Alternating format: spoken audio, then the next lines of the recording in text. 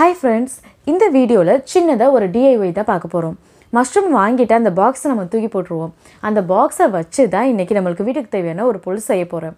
இந்த வீடியோவை நீங்க சப்ஸ்கிரைப் பண்ணாம பார்த்துட்டு இருந்தீங்கன்னா ப்ளீஸ் மறக்காம சப்ஸ்கிரைப் பண்ணி அந்த பெல் ஐகானை கிளிக் பண்ணிருங்க. நான் 2 மஷ்ரூம் பாக்ஸ் எடுத்து ஒன்னோட ஒன்று ஒட்டியிருக்கேன். இதனால அந்த பாக்ஸ் வந்து கொஞ்சம் மொத்தமாக இருக்கும்.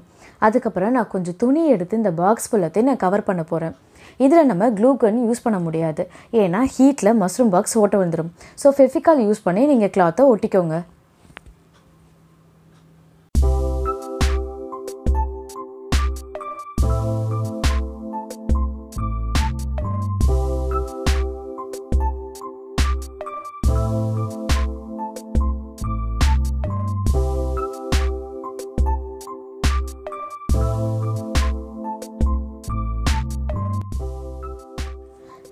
கிளாத் ஒட்டி முடிச்சோடனே நீங்கள் இந்த மஷ்ரூம் பாக்ஸை ஒரு ட்ரே மாட்டோம் நீங்கள் எங்கே வேணாலும் யூஸ் பண்ணிக்கலாம். ட்ரெஸ்ஸிங் டேபிளில், கிச்சனில் ஸ்பூன் போடுறதுக்கு, அதுக்கப்புறம் ஆயில் பாட்டில் வைக்கிறதுக்குன்னு நிறைய பர்பஸ்க்கு நம்ம இதை யூஸ் பண்ணிக்கலாம். ஆனால் நான் இன்றைக்கி வேறு ஒன்று செய்ய போகிறேன்.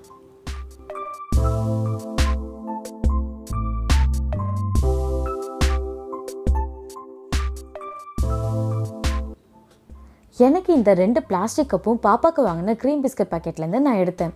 நான் இன்றைக்கி இதை யூஸ் பண்ண போகிறேன். இதில் பின்னாடி கொஞ்சமாக கம் அப்ளை பண்ணி நான் அந்த ட்ரையில் ஒட்டிக்கிறேன்.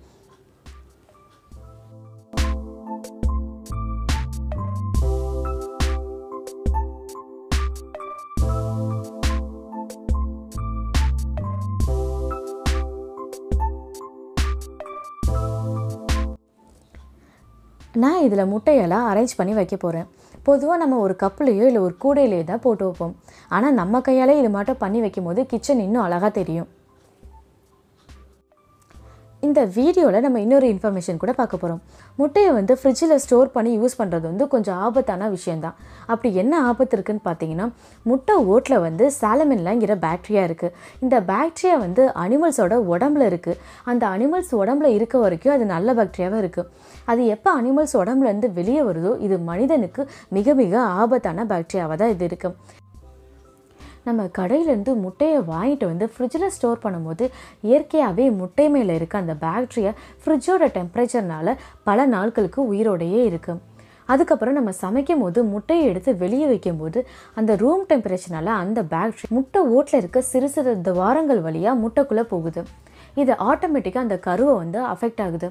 இதை சமைச்சு நம்ம சாப்பிடும் போது நம்ம வயிறுக்கும் சில உபாதைகளை ஏற்படுத்துது. ஆனால் நம்ம கடையிலேருந்து முட்டையை வாங்கிட்டு வந்து வெளியே வைக்கும் போது ரூம் டெம்பரேச்சரில் வைக்கும் போது அந்த வெப்பத்தில் அந்த பாக்டீரியாவால் உயிர் வாழ முடிகிறது கிடையாது. அதனால எப்போதுமே முட்டையை வெளியே வைக்கிறது தான் ஆரோக்கியமான ஒரு செயல். நம்ம சமைச்சு சாப்பிட்றத ஆரோக்கியமாக செஞ்சு சாப்பிடுவோம்.